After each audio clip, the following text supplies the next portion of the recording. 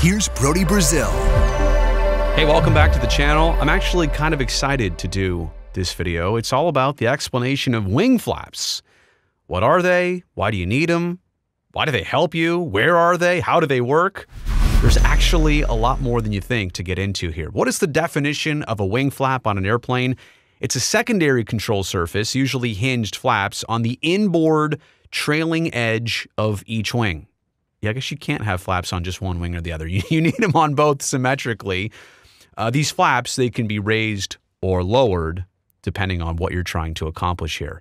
Where are the wing flaps? Oh, yeah, that just helps my description. You've seen these before. You understand them, but there's different types. They do different things. You can use them to different extents. Like I said, depending on what you're actually trying to do. But what exactly is happening here with flaps? Number one, they modify modern airfoils to allow safe, slow flight necessary for landing, right? This is all a slow flight activity when you use flaps. You're not using flaps at higher airspeed. In fact, there are flaps limitation speeds. You can't throw out your flaps higher than the white arc on an airplane. So to understand that these are specifically in slow flight situations, that's obvious, but I definitely want to point it out here. They help you fly slower and safer and more accurately. So what's happening here? How does a wing with flaps, how does that help you out with the flaps extended? Number one, with the flap extension, you're usually getting a camber increase across the top and bottom part of the wing, the upper and lower camber, which is in tandem providing more lift, but also more drag at the very same time. So understand that this is one of those unique aspects of flying. It doesn't just provide you lift or just provide you drag. It actually gives you a little bit of both. I'll explain more on that in just a second.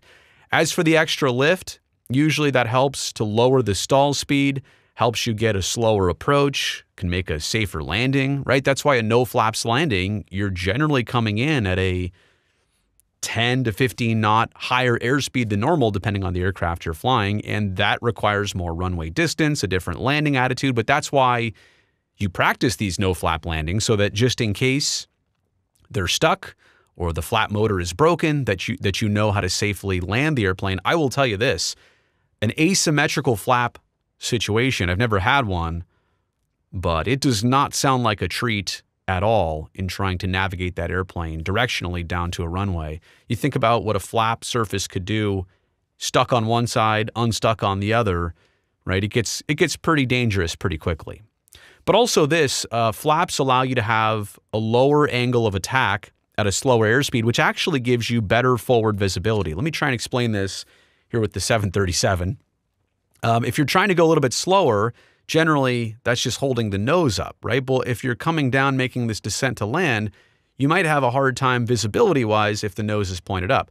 Adding flaps will let you descend at that same rate. It'll add a little bit more of that drag and change the aerodynamics as such so that you don't need to be as nose up. Like I said, lower angle of attack, giving you that better forward visibility of the aiming point and of the runway environment. So that's one that not a lot of people actually even consider, but flaps are important in that way. Extra drag obviously can give you a steeper descent. So if you're trying to manage some obstacles in the runway environment, trying to come over them, you can come in a bit steeper with flaps. Think about that for just a second. Better obstacle clearance. I guess I just got into that. So obviously extra drag can help you out. Maybe you were just coming in too fast. Throw your flaps in earlier. A longer time with that extra drag is going to slow you down. But I also want you to think about this.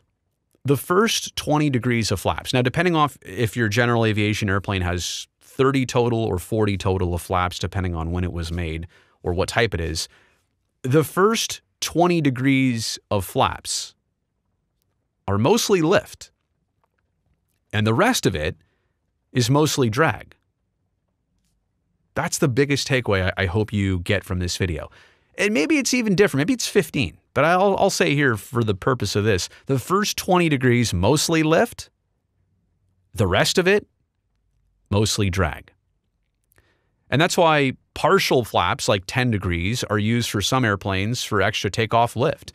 For example, if you're doing a short field takeoff or a water takeoff. I've flown the de Havilland Beaver. Oh, great airplane. But here's the trick. Unless you have flaps in at all on a water takeoff, right? If you're just straight clean, flaps at 0, it's hard to get the airplane to lift off the water. I kid you not. It just will not unstick from the water. Full power, headwind, whatever, it's just hard to get it to unstick. You throw in, actually you kind of pump in 10 degrees of flaps, oh, you lift right off, no problem. Same thing if you're trying to do a short field takeoff, depending on the POH or the manual of your aircraft, it's likely going to tell you on a short field takeoff to use those 10 degrees of flaps to get you off the ground sooner, more lift than drag at those 10 degrees. There's different types of flaps, a plain flap, a split flap. I could describe them here, but the pictures are right on your screen. You've probably seen a plain and split before. You've definitely seen the slotted flap. If you fly a Cessna 152 or 172, that's a slotted flap. It allows a little bit of airflow actually between the flap and the rest of the wing surface. Then there's the Fowler flap. You see those a lot on airliners. They actually kind of extend out of the back. And then there is the slotted Fowler flap. One's very complex, complicated, not as common. Okay, actuation here of the flaps. You've got manual, you've got electrical, or you've got hydraulic. Manual would be like the Piper, what seems to be that handbrake between the left and right seat up front. You pull it up, and it goes, like literally it's connected to a link, and as you pull it up, that's how the flaps extend or retract. Versus in a Cessna, right, it's a motorized switch. You push it down to 10, and the flaps will slowly regulate to 10, or the next notch to 20, or the next notch to 30 or 40 or whatever. Versus hydraulically powered, obviously that's a totally different situation. And, some gears also, some landing gears, if they're retractables, also have these different ways of doing it, either electric or hydraulic or electro-hydraulic, but I digress. So just know that flaps are actuated manually, electrically, or hydraulically.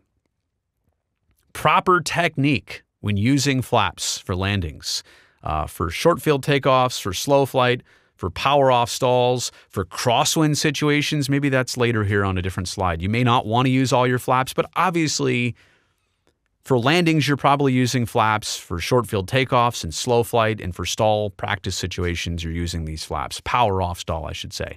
But know your flap speeds and all of that, right? Anytime you might be using flaps, know your flap speeds and your limits. I point that out because G-load tolerance is much less with your flaps out. When you talk about what an airplane is capable of G-load wise, that's considering the airplane is completely clean. Those flap surfaces are not as strong as the wing surfaces.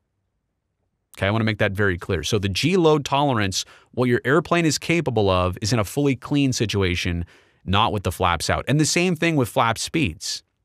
Got to tell you, I've flown with a lot of student pilots who are doing 120 on final of the airport. Oh, I want to slow down. And they're not in a retractable. I'll put the flaps out. Whoa, flap speed here is like, 85, 90 on this airplane. You cannot dump the flaps in at 120. Not safe. One of them, both of them might rip off, or we might get into that asymmetrical situation I was just talking about. That could be very bad. So know your flap speeds and know your limitations.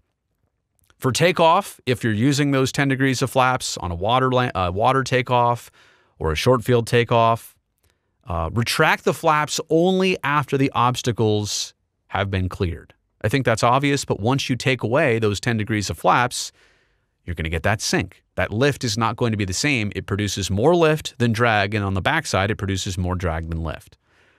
But on a go-around, here's something that I also think needs to be explained. Raise the flaps incrementally to avoid sink. I cannot tell you how many times I saw that. Go around, full power, carb heat in, all that stuff. I should say carb heat out, all that stuff. And then the flaps, we just pull them all out at once. And all of a sudden, all that climbing you're trying to doing is degraded by the fact that lift that you had in there is instantly going away all at once. So what I like to teach, especially in a retractable gear situation, if you have a couple notches of flaps, it would be like this. Maintain a positive rate of climb, right? Clear your obstacles, flaps, take away one notch, then bring the gear up, and then flaps, and then flaps. But all of this as you continue to climb, and all of this over time. Don't think it's flaps, gear, flaps, flaps like it's a race. It's literally, okay, we're going around, added full power, maintain a runway heading direction usually, depending on what you're doing. Clear the obstacles. Okay, flaps, might get a little sink once that's established. Okay, gear. All right, we're climbing. Maybe that's a little bit sooner. You're trying to get rid of that gear drag. Flaps, gear. Okay, now we're still climbing. Good rate, flaps, flaps. Flaps, gear, flaps, flaps. Generally is what I do. More proper technique, consider a 20-degree setting, maybe even less, maybe just 10 of flaps for gusty or crosswind landing conditions. Now remember, you're not going to get as much drag, but you're also not going to get as much of that crosswind effect with less flaps. That's kind of the theory behind that, especially with high-wing airplanes, where a lot of that crosswind gets trapped on the fuselage, the sides of the aircraft, and trapped like where the flaps are coming down right next to the body. So consider a lesser flap setting for gusty or crosswind landing conditions. In a gusty condition, you just might be making a faster landing, right? You don't know if you're going to have that headwind or if it's going to go away. So a faster approach, relatively faster landing, you want less flap setting there. Also want to tell you that flap extension in a high wing, like a Cessna 172, causes more nose pitching up, more airflow around the horizontal stabilizer. This is something that I think a lot of beginning pilots realize is happening, but they don't exactly know why it's happening. And this is going to be hard for me to describe in my 737, but let's imagine that the wings are up here, right? So you put the flap down. Now you're getting more of that airflow to come across the horizontal stabilizer, like on the tail of the airplane. What does that horizontal stabilizer do? It doesn't actually lift the tail up. The more effective it is, the more tail down force it provides. So if you're throwing more air because the flaps are directing more air over that horizontal stabilizer, it's more effective. It's pushing the tail down force. It's pushing the nose up. So that's why sometimes if you're right at flap speed and you put in your flaps, whoa, you feel the nose kind of pitch up and you kind of put that forward pressure to bring it back down. That is why that's happening. Okay, wow, did we just spend like a dozen minutes explaining wing flaps? Yeah, we did. There's a lot to it. These are a critical part of your flying. And I would say the most important other thing to understand here is knowing how to use them and when to use them is equal to knowing what they do and how they do it. Yeah, the book part of it is important, like to understand what is it doing. But to actually know how to use them effectively from the stick and rudder aspect, I think that is probably most valuable. Thanks for being here on the channel. Subscribe if you like this type of content. I would really appreciate that to see more of you here. Also, thumbs up on this video if it provided you value. That would greatly help me out. I'll see you next time.